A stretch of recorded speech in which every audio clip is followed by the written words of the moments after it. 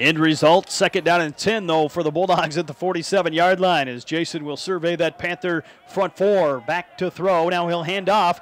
Tried to hand off, decides to keep it. He bounces to the outside. Vander Laan is going to go to the house, and he's going to set an NCAA record, I believe, on the touchdown run. Yeah, big-time play right there by Jason Vander Laan, Rob, bringing this crowd and the 1995 Bulldogs to their feet as Jason Vander Laan able to go off right tackle, the fake give, and he was off to the races. Big run here down that Bulldog sideline to glory. Unofficially a 53-yard touchdown run. Jason Vander Laan becomes the greatest rushing quarterback in NCAA football history as he receives a great round of applause from the fans in attendance here at Taggart Field. Going to get the football from head coach Tony Anise. What a memorable moment here as he becomes the all-time career-leading rusher for a quarterback at any level of college football. I tell you, a tremendous accomplishment by Jason Vander Laan, and it really says a lot about this team as a whole and their emphasis on running the football.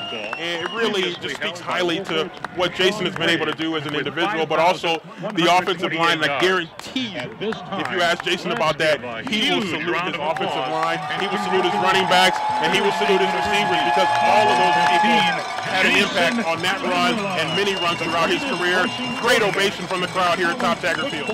No better way to do it. Not only did he become the all-time leading rusher, he ran 53 yards for a score to give the Bulldogs a 14-7 lead. And I think that's going to probably be even more meaningful for Jason, is that it happened on a big scoring play to break a 7-7 tie against a good opponent. Unofficially now 96 yards already here in the ballgame. Extra point by Iverson is on the way and good, and Ferris State takes a touchdown lead over the Ohio Dominican Panthers at 14-7.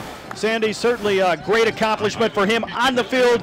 Even better when you know him as a person and what kind of individual he is. Yeah, just a tremendous individual. And, you know, I was talking to some people earlier in the week, and it couldn't happen for a better person. And, you know, a guy that's just so humble and so hardworking and so unselfish. And he gets all this attention, Rob, but he's really a very unselfish individual, and he is going to, I guarantee you, share this with his teammates. He and the coaching staff, they're going to see this as a team award, and that's really what it is.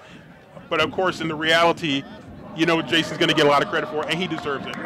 As good a quarterback as we've had in the history of Ferris State football, and we've had some great quarterbacks. Bill Love from the 1995 team, Matt McCarthy, 1996, Dave Denbraber, lots of great quarterbacks.